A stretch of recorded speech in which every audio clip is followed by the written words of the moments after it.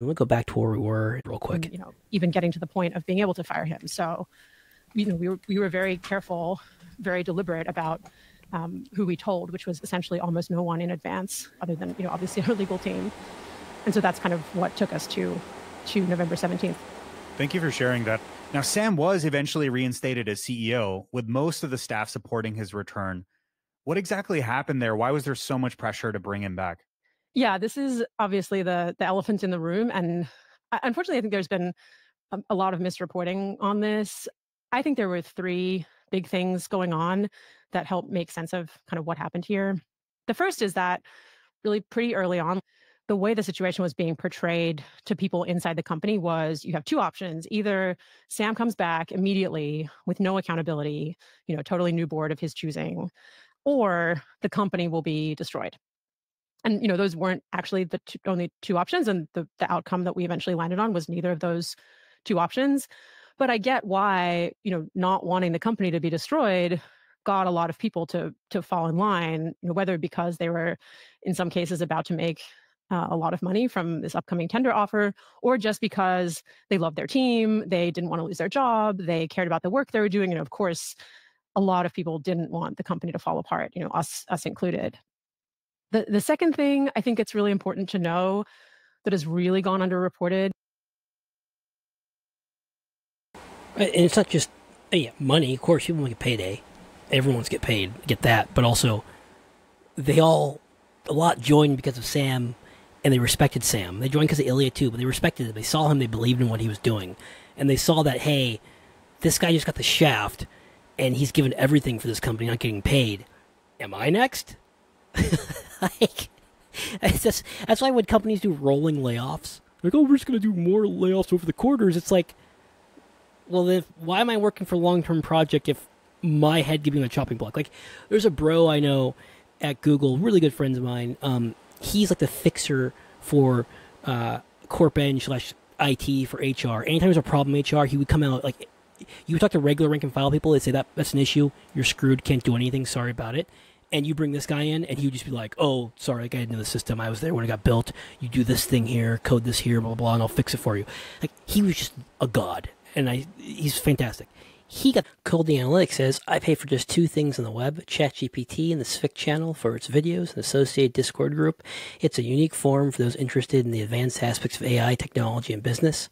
Jordan Hunt says, it feels like an amazing community of people who are stupidly passionate about tech and are just straight up nice, and absolute trove of information and life experiences. Plus, it's a great hub to keep up with the chaos that is AI at the moment, especially when life is keeping me busy. My anti-dead internet theory home.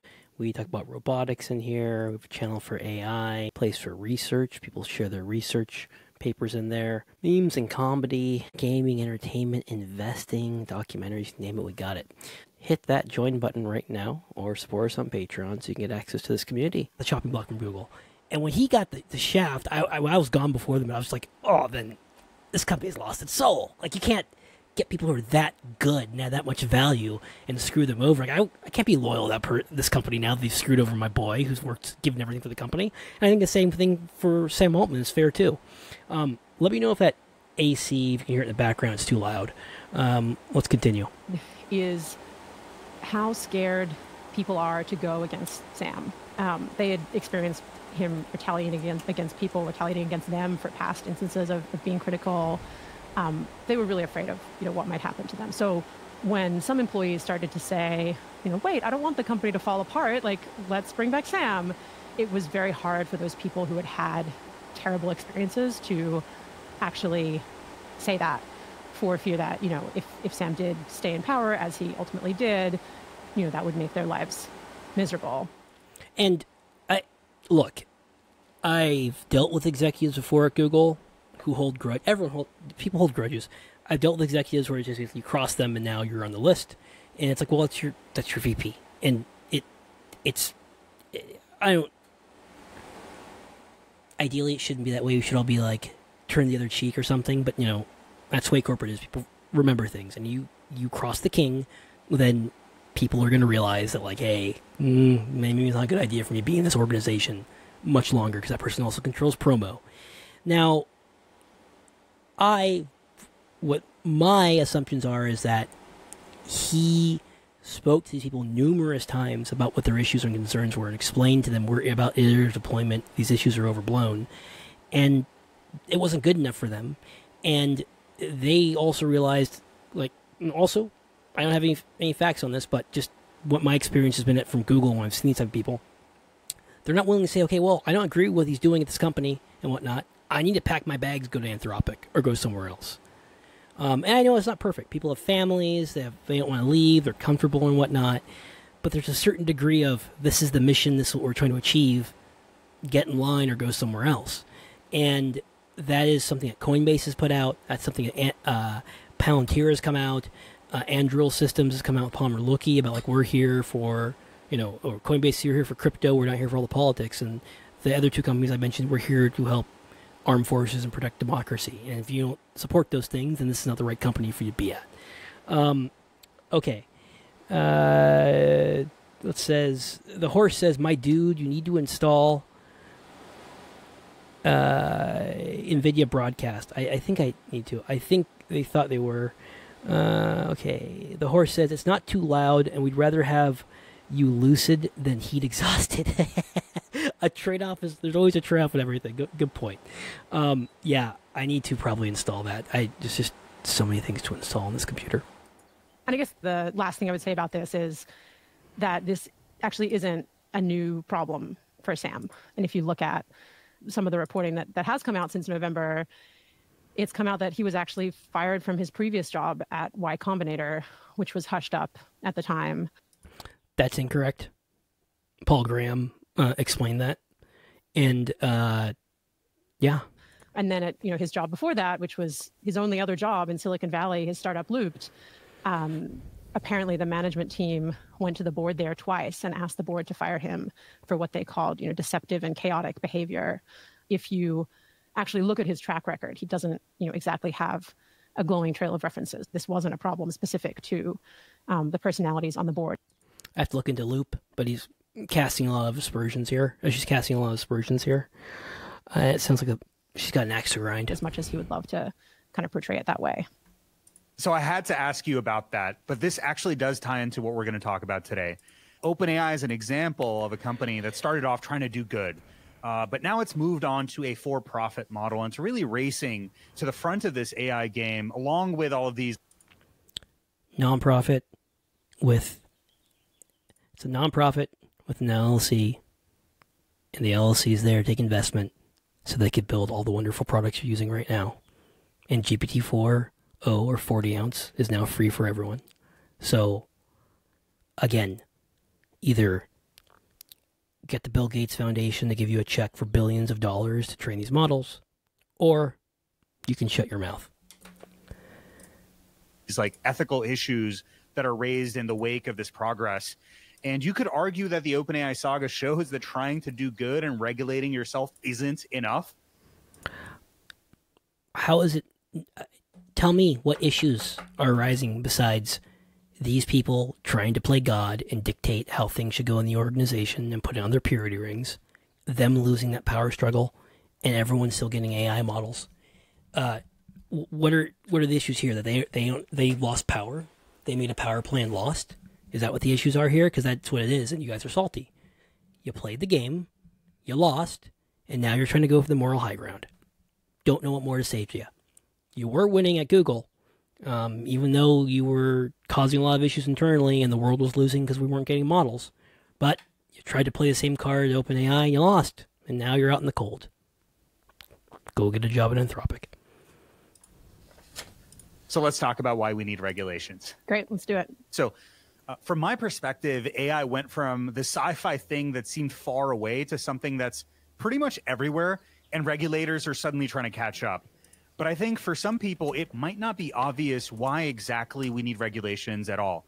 Like for the average person, it might seem like, oh, we just have these cool new tools like DALL-E and ChatGPT that do these amazing things. What exactly are we worried about in concrete terms? There's very basic stuff for very basic forms of the technology, like if people are using it to decide who gets a loan, to decide who gets parole, to decide. Okay, first of all, there's laws that judges can't the power that was given to them by our society, they can't outsource it to third-party vendors, and they especially can't outsource it to AI systems. That's already on the books. Another thing, states are already passing laws saying that you can't make hiring decisions based upon like AI. And also, why would you want to do that? Because these systems are probability machines, and the audit trail of how they made the decisions is kind of tough unless you use like analogical reasoners and whatnot. But you can't. It's like going through court and like looking at all these weights and by it. So instead, it's like we could face a lot of legal risk, a lot of issues regarding fair employment and how I mean hiring decisions, protected classes. I don't know any HR team is like, just give it to the LLMs. So, who gets to buy a house? Like, you need that technology to. Again, buying the house too. Governments it's funny. I know a lot of folks who are like, I like free markets. They're great. I don't want to go into politics, but like, there's a lot of people who are like, oh, free markets, this, that, and that, free markets. And then they're real estate investors. It's like, real estate's the most socialized investment in human history. I mean, like, the whole concept of a 30-year loan didn't exist until like after the Great Depression and Fannie and Freddie were made. And back then it was like 7-year term loans floating, and you had to come up with half your payment, which also helped prevent real estate prices from skyrocketing to what they are now, of like 0% down, 30-year fixed, me. But there's so much regulation in real estate right now. If you were saying we were making credit decisions with LLMs, oh god, lawyers would love that case. Oh, they would make the banks pay for that one. Well, if that technology is going to be discriminatory, which AI often is, it turns out, you need to make sure that AI is discriminatory. AI is echoing back what is given to it. It's echoing back the best of humanity and the worst of humanity. It's not actively choosing to be discriminatory. And they also done alignment training and things like that. Like, these are, most of the time people are using these models for just like, help me get some work done, help me write a message out, help me summarize something, help me do some research. We're not at the point where people are like, all my cognitive work, I'm just gonna let the model make all the decisions. I mean, maybe if you're like watching David Shapiro's show, but like, to make your cognitive decisions of like, do I put my Ghostbusters pajamas on or my Elon Musk pajamas on? LLM, tell me what to do. But for people who are actually doing real work, no, we're saving the cognitive work for ourselves. It's just the bitch work we're giving to the models. people have recourse. They can go back and say, hey, why was this decision made? If we're talking AI being used in the military, that's a whole other kettle of fish. And is not, I don't know if we would say like regulation for that, but certainly need to have guidance, rules, processes in place. And then kind of looking forward and thinking about more advanced AI systems, I think there's a pretty wide range of potential harms that we could well see if AI keeps getting increasingly sophisticated. Letting every little script kiddie in their parents' basement having the hacking capabilities of, a crack NSA cell. No. Come on, engineers. You're listening to this. Did you hear what she just said? LLMs? Y'all, come on. She just said the LLMs are going to be able to the hack as well as some NSA cell. Come on. Has anyone gotten this thing to do Python? I mean, it does Python pretty well, but it's could you help me to crack encryption on these banks? It's no, it's two different things. I was talking to my friend's mathematician, and he was telling me about the whole math behind how encryption works. He was like, yeah, you would need a quantum computer to crack certain things, because to do normal calculations for another computer to crack it would take X thousands of years or something. So people like to do is get AI, and they mix in deep fakes, which is not AI related, or quantum computing, or all the nuclear war. They keep stuffing it into here, and it's LLM's hi, I'm Clippy 2.0. I just do next token prediction. I can make you a really fun poem, but then I forget what I said last time. Come on. You can't, it's total Gary Marcus world. But no, you're giving Python scripts at best, and I think if you asked, hey, can you code up something so I can create a virus or something else like that, it's going to be no, I can't create viruses. It's going to stop you there.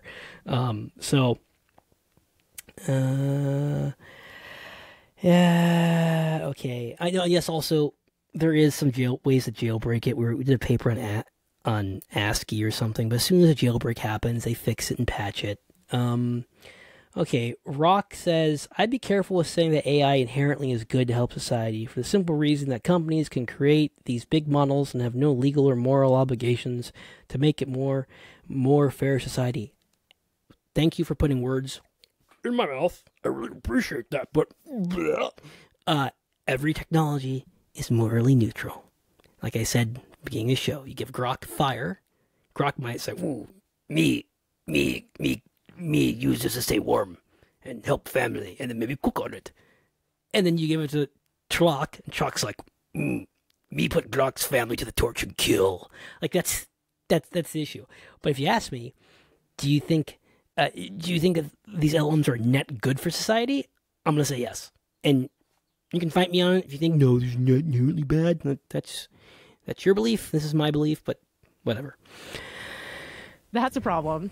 I think something that really makes AI hard for regulators to think about is that it is so many different things, and plenty of the things don't need regulation. Like, I don't know that how Spotify decides how to make your playlist, the AI that they use for that. Like, I'm happy for Spotify to just pick whatever songs they want for me, and if they get it wrong, who cares?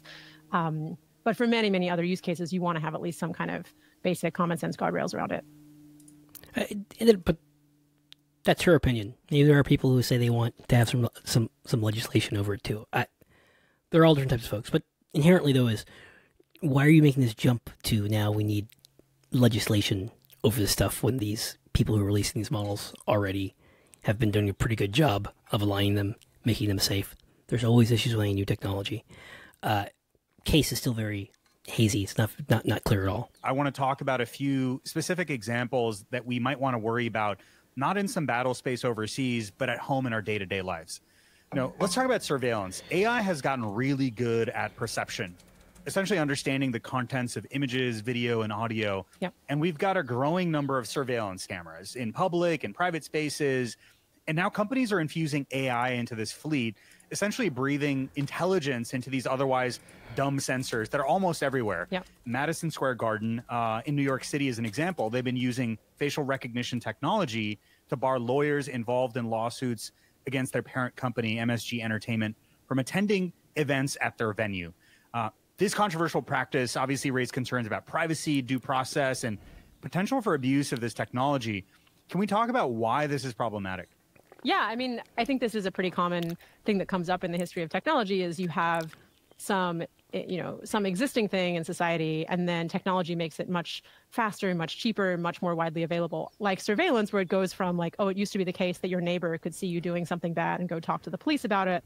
It's one step up to go to, well, there's a camera, a CCTV camera, and the police can go back and check it anytime. And then another step up to like, oh, actually, it's just running all the time, and there's an AI facial recognition detector on there, and maybe in the future an AI like activity detector that's also flagging, this looks suspicious. In some ways, there's no like qualitative change in what's happened. It's just like you could be seen doing something.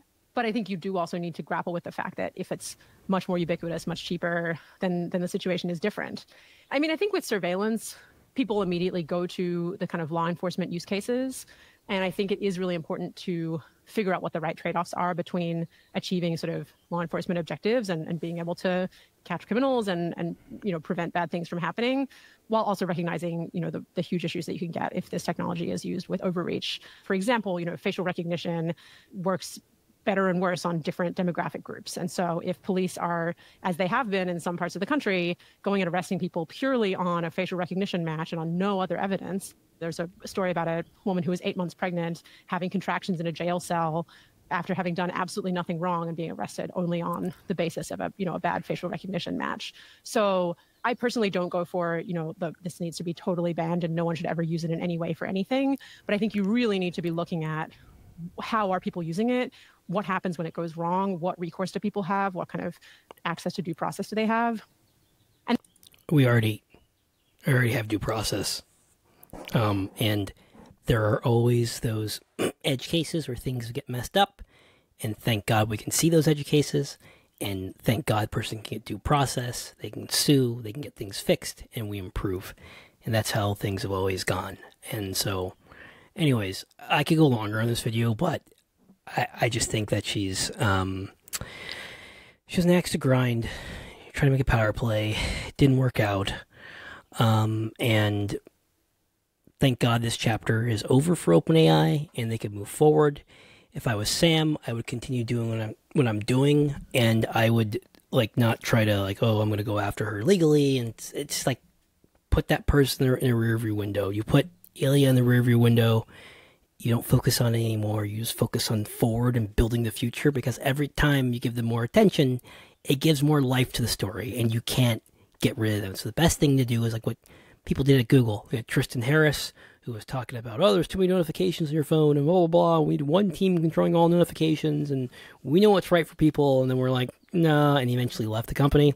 And then he created his whole thing about like how social media is destroying everyone in society. Just like, this is a video that JMT shared with me. Let's watch this video real quick. This is in our Discord. Okay, history of quotes. 2001, they have trouble making decisions. They would rather hike in the Himalayas than climb a corporate ladder. 2001. 1993, it's the first generation in American history lives so well and complains so bitterly about it. Article The Washington Post. 1951, many young people were so pampered nowadays and they had forgotten that there was such a thing as walking. 1951. 1933, women painted like prostitutes, throwing off every kind of social restraint. All these go to prove that it's now the vulgar mob that gives tone. 1925, an attitude on the part of the young folk which is best described as grossly thoughtless, rude, and utterly selfish. 1843, girls who drive coal carts ride astride upon horses, drink, swear, fight, smoke, whistle, and care for nobody. The morals of children are tenfold worse than formerly. Also, Joe was telling me that the rise of the bicycle, like the standard bicycle, back in the day, people were saying, well, if now women could ride bicycles, then they're going to date more and become promiscuous, and we can't allow this technology to destroy women. And it's just like, geez, crazy backwards thinking. 1790, the free access which many young people have to romances, novels, and plays has poisoned the mind and corrupted the morals of many youth. So now, if you find a kid and he's reading a novel, you're like, oh, wow, the kid's reading. This is great. And back then it was like, oh, you're wasting your time doing this. Is terrible. It's corrupting you. And I kind of look at social media as the same way, as kids aren't allowed to do a lot of things anymore. So it's like, I guess I'll just play around on my phone and watch TikTok videos. 1624, youth were never more saucy, yet never more savagely saucy. The ancients are scorned, the honorable are contemned. 1330, modern fashions seem to keep on growing more and more debased. The ordinary spoken language is also steadily declined. Circa 20 BC, our sires' age was worse than our grandsires. We, their sons, are more worthless than they, so in our turn we shall give the world a progeny yet more corrupt.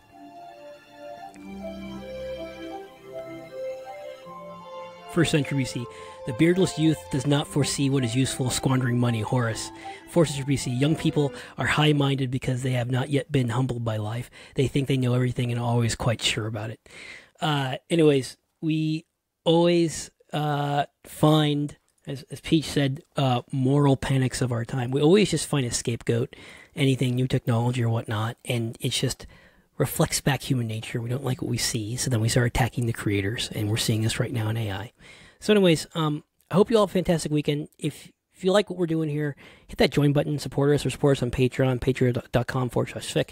Get access to all of our old live streams, get access to our Discord where the conversations continue. We share ideas, talk about next episodes coming up. Monday, Tuesday, and Wednesday, 11 a.m. to noon is when we do our live streams. So make sure you're available. If you have team meetings, cancel them.